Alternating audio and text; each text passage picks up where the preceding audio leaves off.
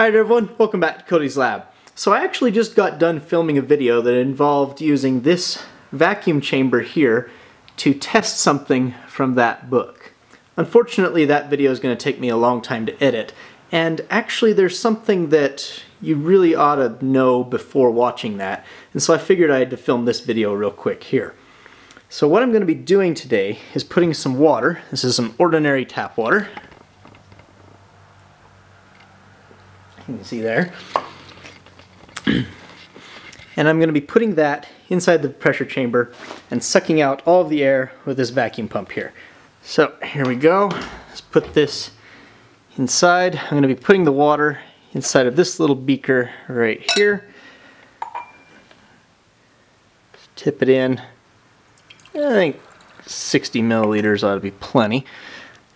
Alright. Now that white stuff in there is magnesium sulfate anhydrous, and there's also a little bit of a calcium sulfate inside that little bottle there. That's all to absorb water vapor so I don't ruin my very expensive pump here. And it'll also help me maintain a high vacuum. And this is actually a freeze dryer, and I've removed the drying racks here so I can do experiments inside of it. Unfortunately, the pressure gauge and temperature sensor are up there, so I'm going to have to, use my own temperature gauges and stuff. So let's actually put this in there so you guys can see that the chamber is not being cooled. And then this little guy will be measuring the temperature of the actual water. Let me actually change that over to Celsius so you guys don't give me grief.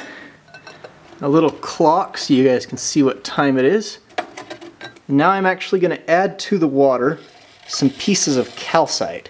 That's to help the water boil more smoothly. I don't know if you've ever tried to boil water in a vacuum chamber, but it has a tendency to explode if it doesn't have lots of nucleation sites. And I really don't want it all over the chamber. Okay, I think that's everything.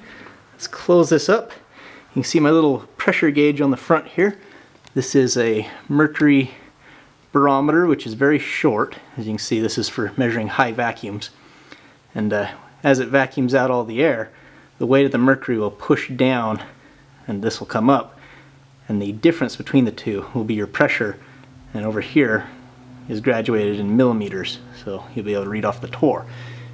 You see, all liquids have a vapor pressure, and the warmer the liquid is, the higher the vapor pressure will be. At 100 degrees Celsius, the vapor pressure of water is 1 atmosphere, and so the water boils. Basically, it evaporates from the entire column of material.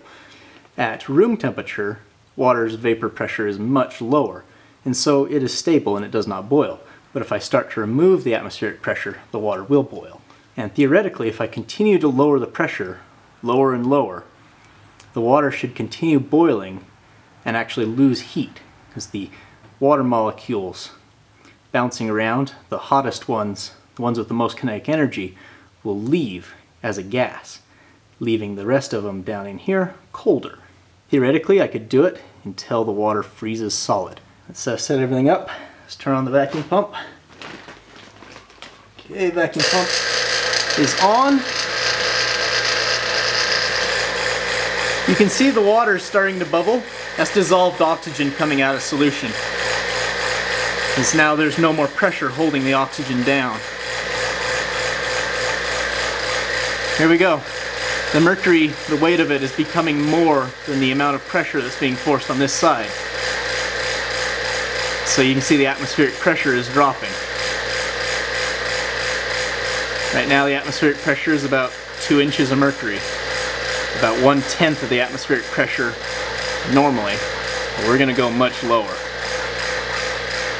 You can see the water is now well and truly boiling.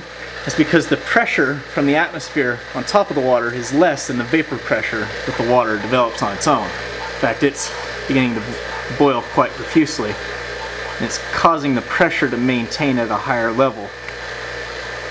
If you look at the temperature gauge, you can see that the temperature is actually dropping. See that? Even though the water's boiling, it's actually getting colder. Let's see, what is the pressure right now?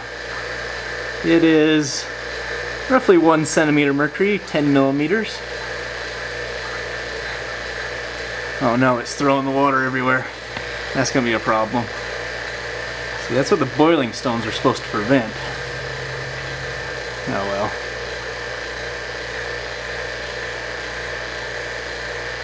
Let's just let it do its thing for a little while. You know what? I think it's actually freezing. Yeah, those are ice crystals forming in there. It actually worked. Unfortunately, my thermometer has stopped working. Maybe the pressure was too low for it. You can see we're down to just 3 or 4 millimeters of mercury, which actually is the right pressure. So yeah, that water is actually freezing. How cool is that? Yeah, you can really see that it's slushy from this angle. Now this didn't take nearly as long as I thought it would. You can see now that I'm letting the air in, the level of mercury is rising.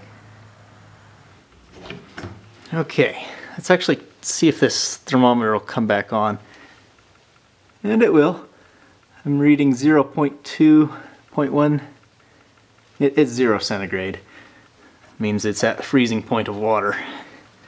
Let's see if I can pull this out of there. What have we got? It's cold. There's actually ice here. Look at that. Same thing that would have happened to the water if you were to set it out in space, or probably the same thing as if you would put it on the surface of Mars. Alright, so I'm actually going to start this over again with some fresh water and a dry rag here for better insulation.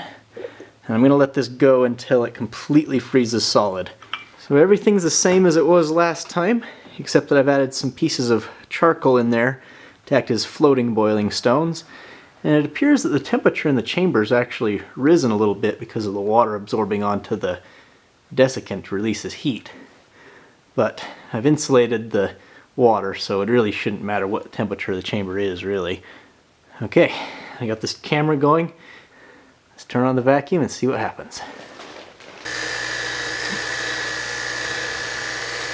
We're at 0.1 C, 0.2, and I believe, yeah, it's beginning to freeze.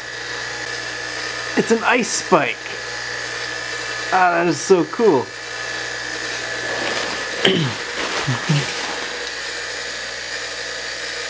As you can see, this has been going on for quite a while now. The pressure is very low.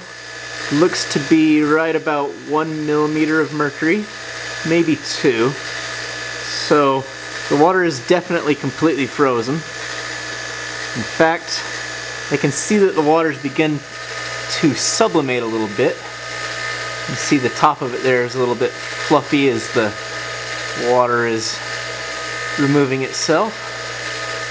Look at that ice spike sticking out of it. That is so cool. You see, once the water freezes, the vapor pressure doesn't just go to 0. It still has some vapor pressure, and it will actually continue to sublimate until it reaches about negative 50 degrees. That is assuming that the vacuum is perfect. That's how this freeze dryer actually works. You see the internal temperature of the chamber is holding at about 60. Now, judging from the pressure we have, I'm guessing that the temperature of this ice right now is maybe negative 10 Celsius. Let's open it up and see if I'm right.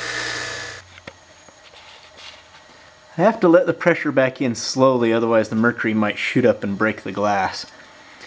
But other than that, this is a cool little pressure gauge. Perhaps sometime I'll make a video of me making it. Okay. Let us see what our temperature gauge gives us. Let's turn it back on. -9. I was right. About -10. Haha. That's awesome. Let's have a closer look at this.